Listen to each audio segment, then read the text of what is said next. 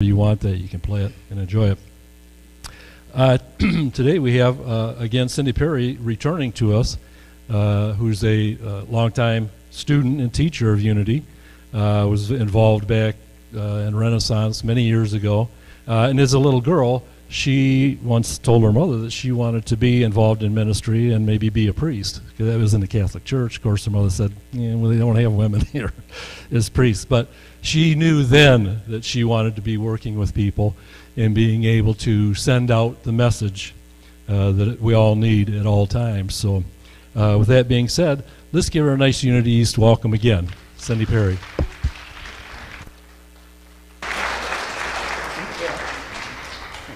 Bless you.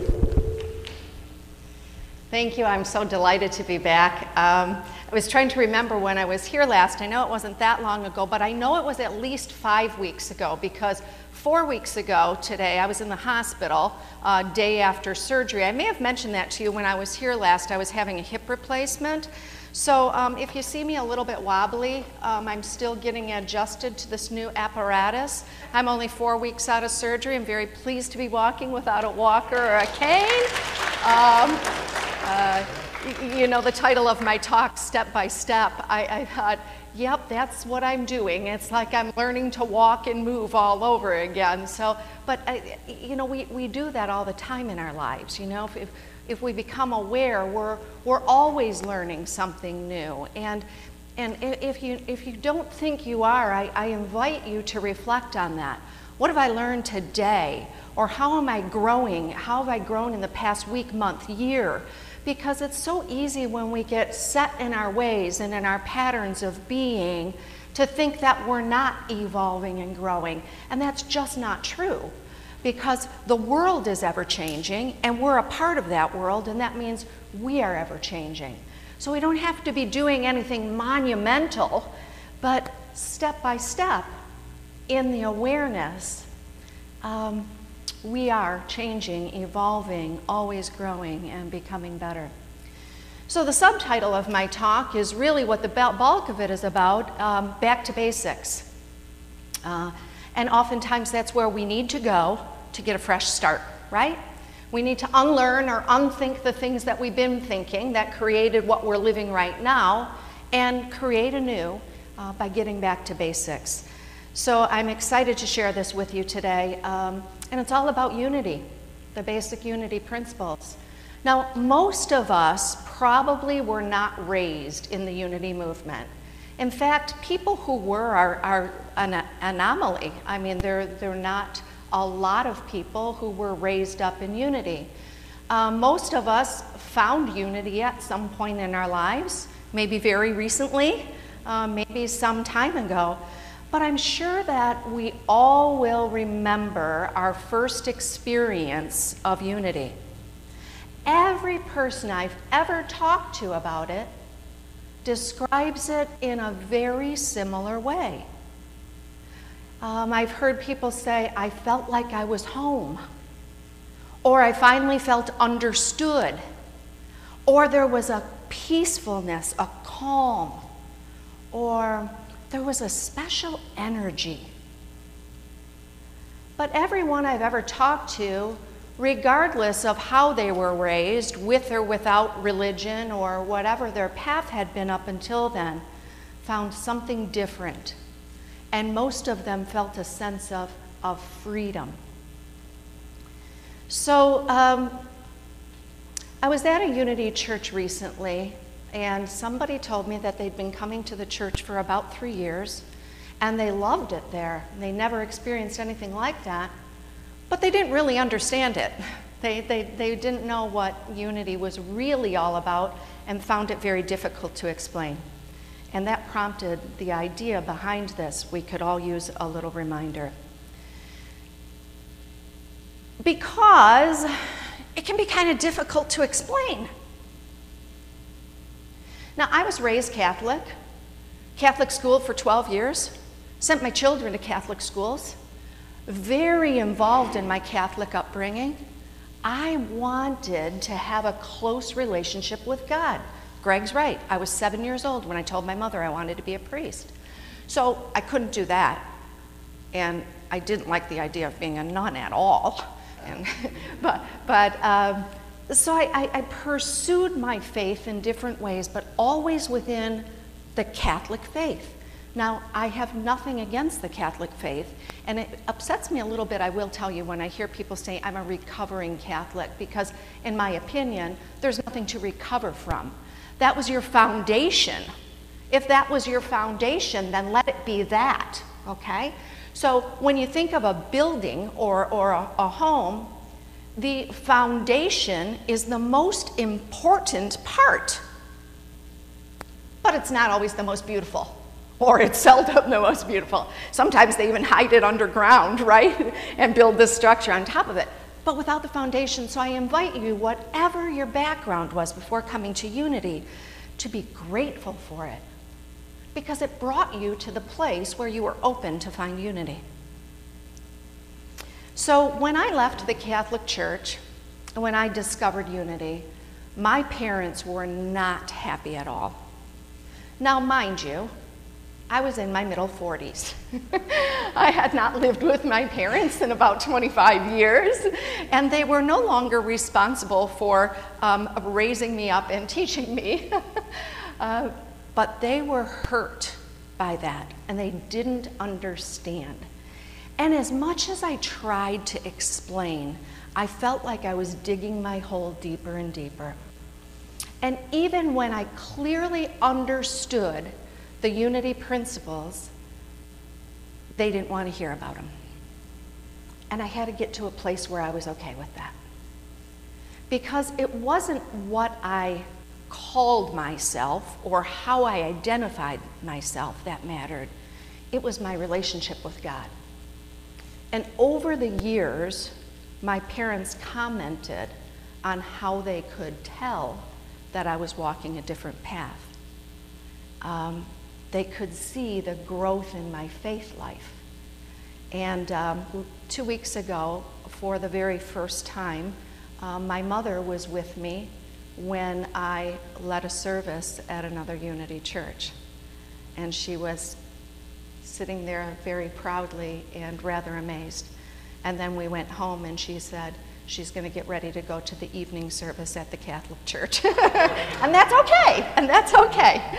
So, but you know, it is different. And so I want to take some time to review it with you today. There are 5 basic unity principles. And if we know what they are and we live into them, then we deepen our faith. And that's what it's all about. It's about your relationship with the God of your understanding. So principle number 1 states, God is the source and creator of all. There is no other enduring power. God is good and present everywhere. Well, this differs a little bit from my upbringing, because if God is the only power and there is no other enduring power, then what is this Satan we talk about? And I had a difficulty with that. And I said, well, you know, if God really is everywhere present and all good and the only power, why does evil exist in the world? And that whole thing that we're always questioning, right? But after a little while, I said, you know what? I always believed that. I really did, inside of me, always believe that. But I was taught something different, and so there was that conflict. So how can we say there is no opposing power to God? Deepak Chopra says it like this: God is the evolutionary impulse of the universe. God is infinite creativity, infinite love, infinite compassion, infinite caring. God is infinite, never ending, always present, all good. Iyanla Van Zandt says this: love is the greatest, most enduring power in the universe. Then again, she says there is no other power. Well, even when I was growing up, I learned that love is another name for God, and the two words can be used interchangeably. So Iyanla is speaking this truth of this unity message. There is only love. A first grade teacher at the beginning of the school year, trying an effort to get to know her students better, asked them all to draw a picture of something they really love.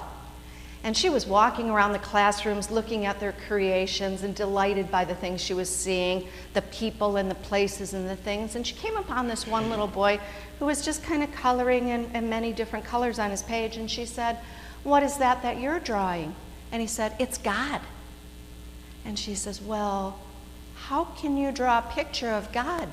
Nobody knows what God looks like." And he said, "They will when I finish my picture." So this idea of God and this presence, this love, this good that always is unique to each one of us. Nobody can tell us what it's supposed to be or what it's supposed to feel like or how we're supposed to connect with it.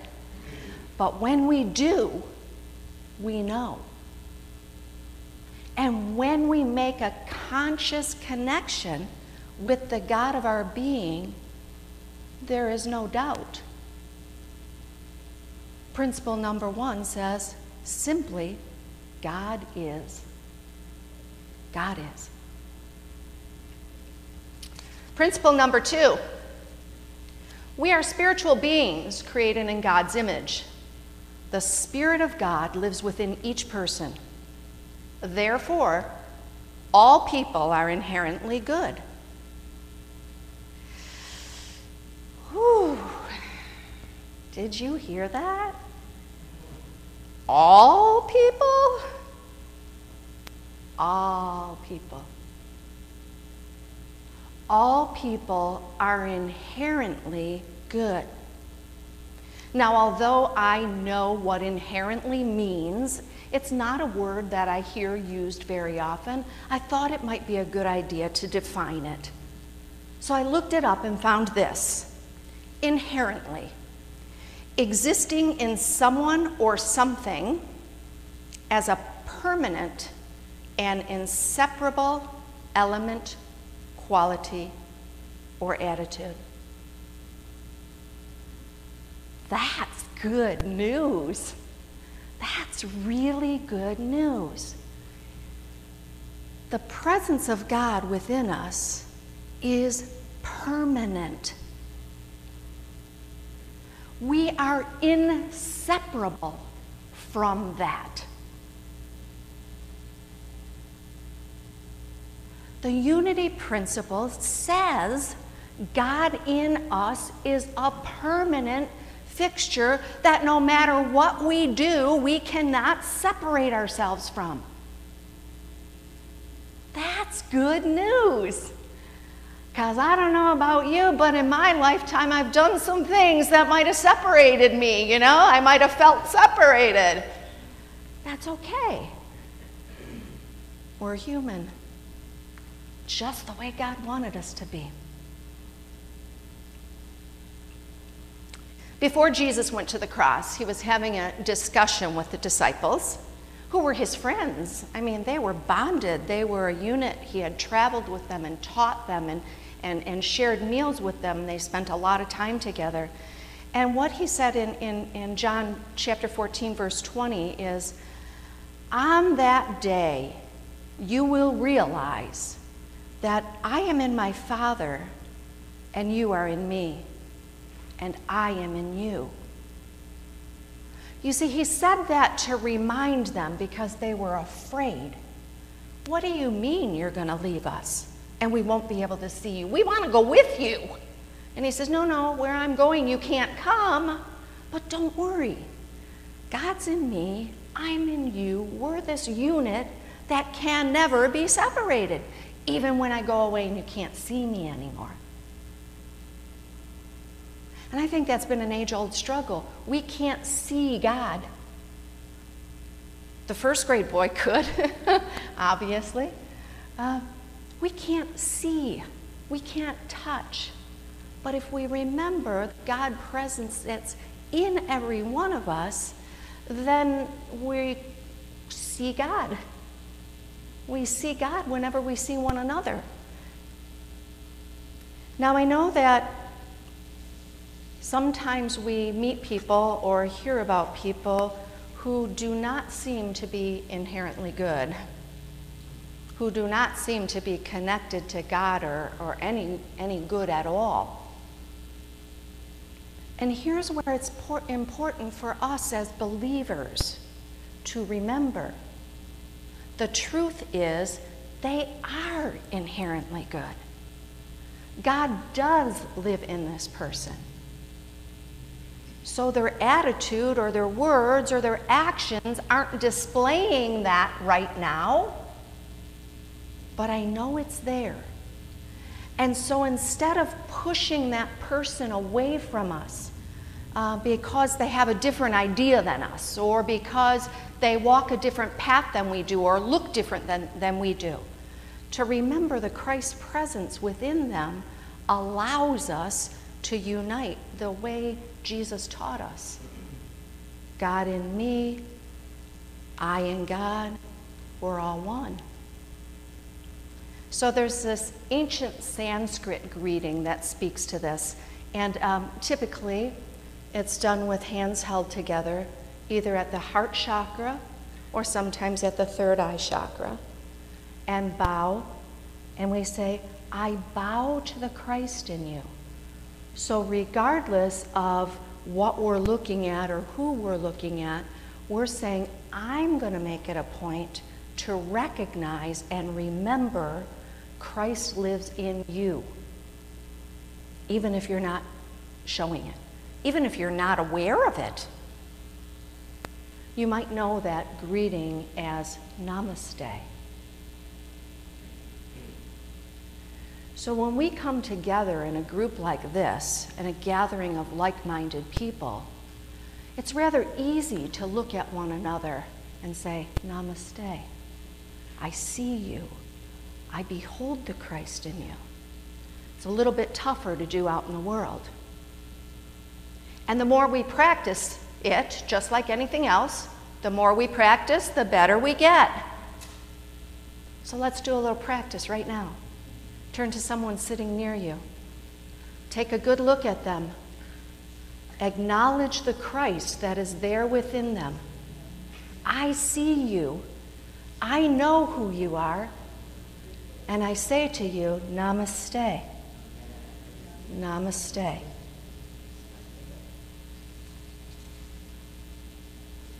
Principle 2, I am.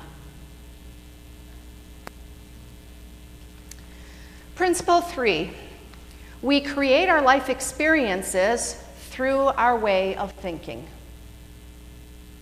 Say that again.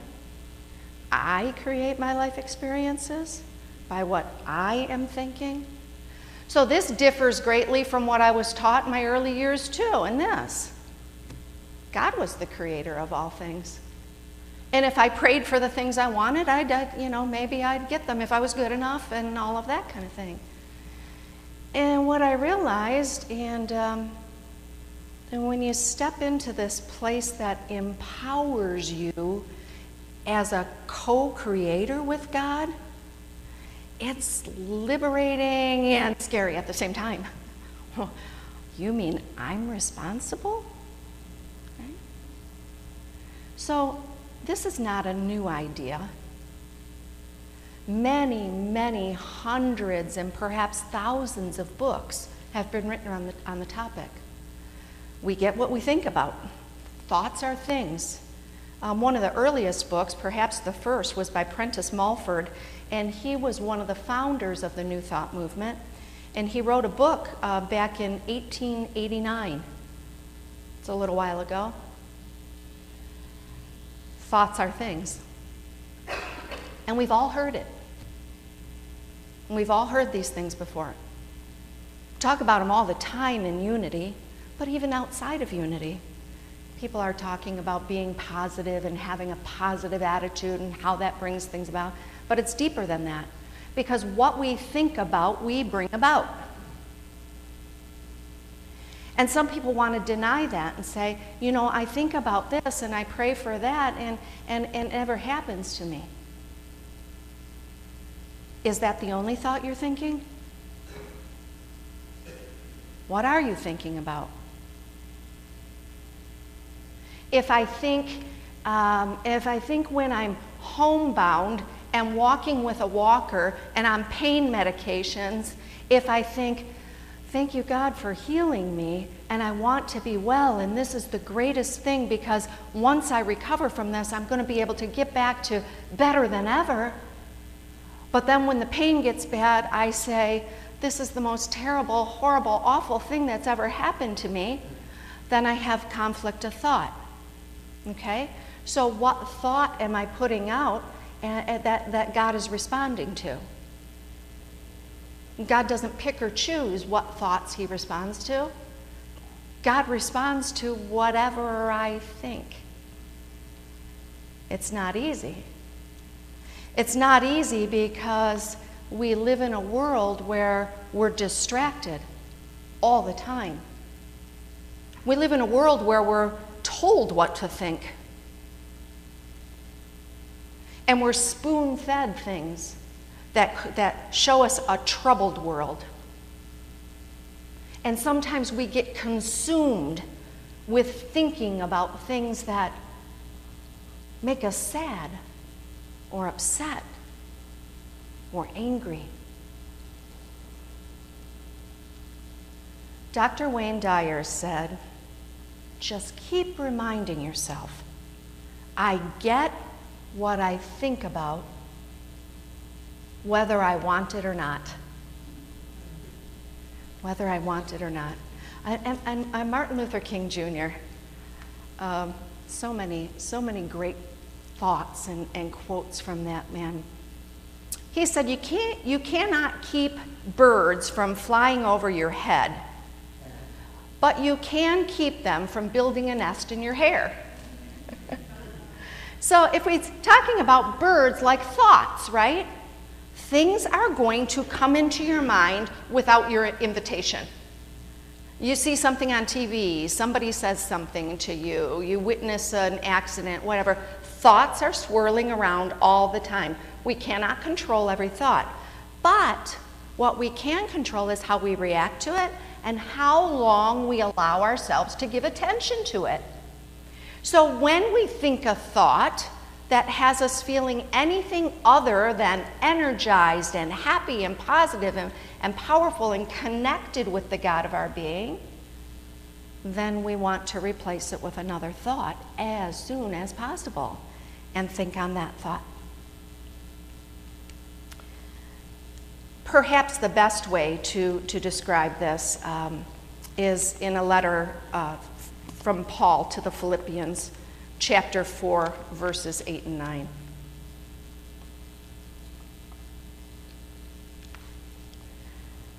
And Paul says, finally, brothers, whatever is true, whatever is honorable, whatever is just, whatever is pure, whatever is lovely, whatever is gracious, if there is any excellence, and if there is anything worthy of praise, think about these things. Keep on doing what you've learned and received and heard and seen in me. Then the God of peace will be with you. I told him exactly what to think about, right? Think about all the good, and then you will know the peace.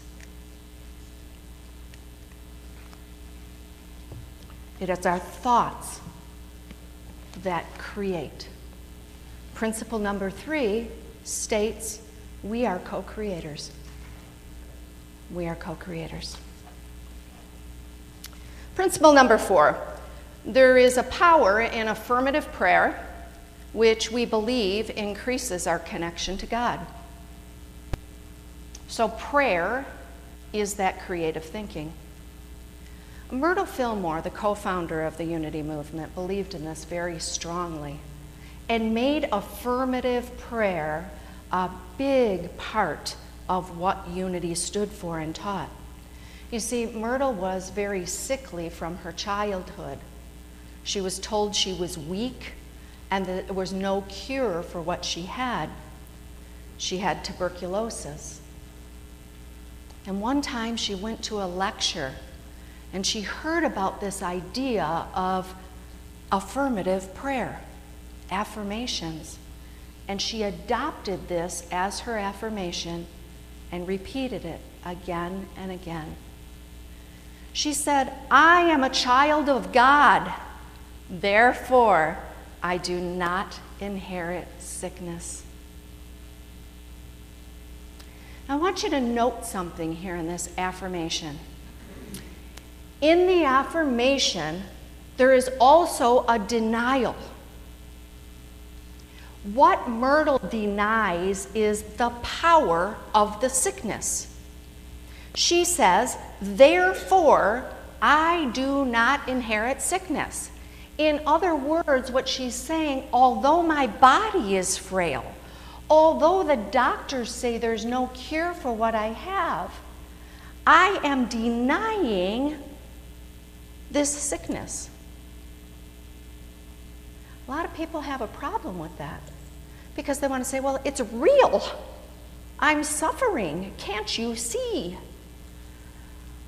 But God invites us to go beyond what we see and what we're currently experiencing today, and asks us to affirm that which it is we desire. When I came to Unity and I learned about affirmations, I'm like, ooh, I like this. I really like this because I don't feel like I'm begging and pleading. A lot of my prayers prior to that have been prayers begging for mercy, forgive me from my sins and all those kinds of things, and not affirming the truth of what I want. So not asking powerfully, expecting to receive. Now, we can't help but have disempowering thoughts. They are going to come, and that's where the denials come in. What you want to deny is that whatever you're seeing, thinking, experiencing doesn't have power over you. Back to principle 1. How can that be? There's only one power. It's God, and God is good. And if God is good, and principle 2 tells me that I'm created in the image and likeness of God, and God is in me, and principle 3 tells me that what I think about, I have the power to bring about because I'm a co-creator with God, then why wouldn't I be able to deny what I'm currently experiencing or thinking as the truth and connect with the truth that God is answering whatever it is I affirm? One of the best ways that I found to use affirmations and denials is through meditation. There are many times when I go into meditation with something heavy on me. I'm thinking about something, I'm dwelling on something, I'm looking for an answer to something. And all I simply say is,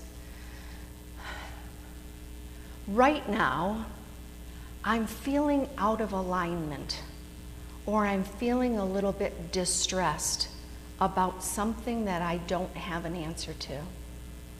But what I know is that what is going on with me right now is not the power. It doesn't have any power of me. And the ultimate power comes when I connect with God. And so I go into a place of meditation and say, I'm open. Show me. When I led meditation a little while ago, I don't know if you felt it, but I felt the energy shift in here. A very powerful energy shift. It's that easy. And so I stood before you and I affirmed for you that the shift had taken place. That whatever you were thinking or feeling or anything that was weighing heavy on you prior to that had now been lifted. And sometimes it takes that, somebody else to affirm it for you. But when you connect with that and take that affirmation on your own, then you're moving in the direction of that oneness. Jeffrey Holland, former Brigham Young University professor, said, God is eagerly waiting for the chance to answer your prayers and fulfill your dreams, just as God always has. But God can't if you don't pray. And He can't if you don't dream. In short, He can't if you don't believe.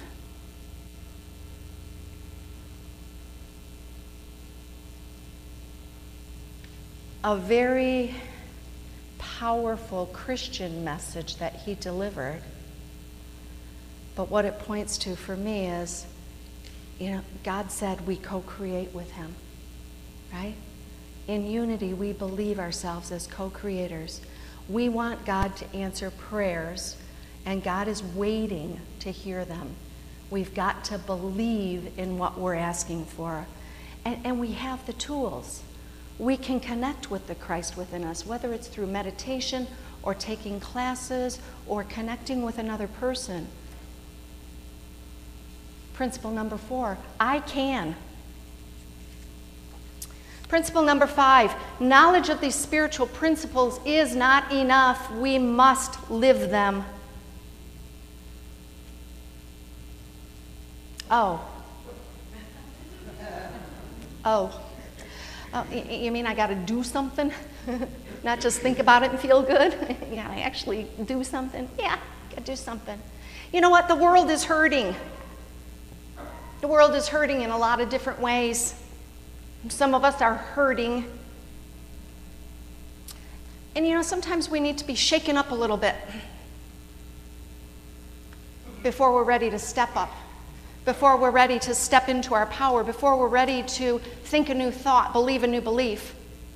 It wasn't that long ago when all the turmoil was taking place in Dallas. What happened there, though, wasn't what we saw in the media. That was just the surface stuff. That was the fear thing coming in our face over and over. The scary.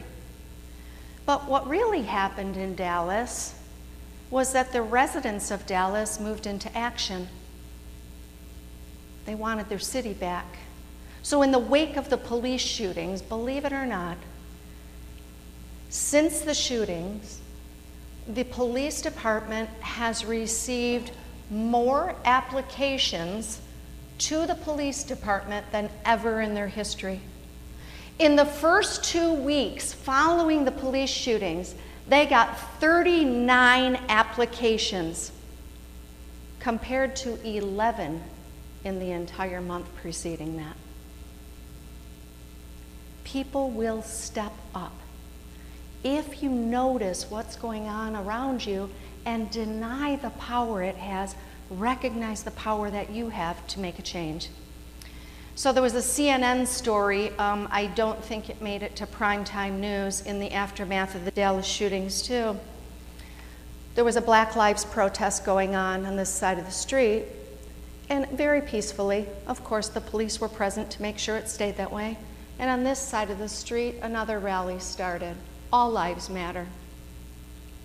Police were walking down the street between these two groups, and then for no apparent reason, one member from each group came and they met in the middle of the street, and they talked for a minute, and then they hugged each other, and the one group came over to the other side of the street, and they all began their march together.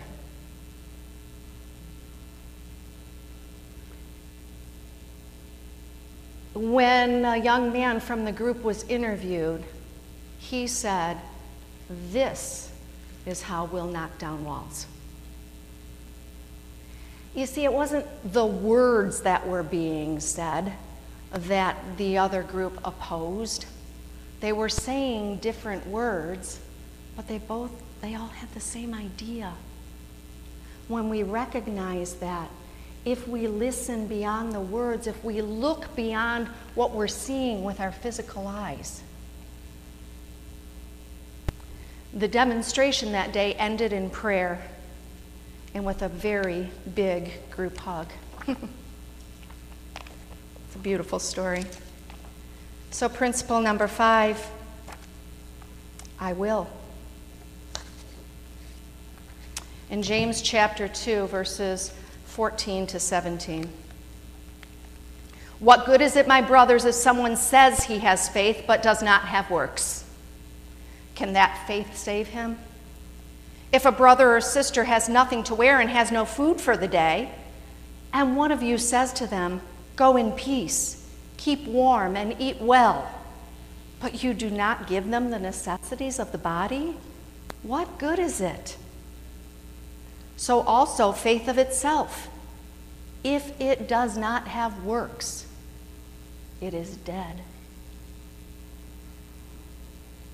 Our principle number 5, I will. Steve Jobs said, the people who are crazy enough to think that they can change the world are the ones that do. So reviewing our principles, we call them the basic unity principles. And you heard me read them. They're basic, they're short, there's no big, long anything that's difficult to understand. If you'll allow me to, I'd like to make them a little bit more basic. The 5 unity principles. God is. I am. We co-create. I can, and I will. We can change our lives and our world. Let's get crazy enough to do so by putting our beliefs into action. Love is the answer. Let's go out and live it now. If you pray with me. God, so simple and yet so difficult. Is life really that simple? Can we really connect with you on that level of knowing that you're always present in us, as us, around us, calling us forth to be who you created us to be, wonderful lights of love to this world. God, you've given us the tools. We know that it's possible. Give us the strength and the courage to go out into this day and live into this beautiful message of peace and love. We thank you, God. Amen.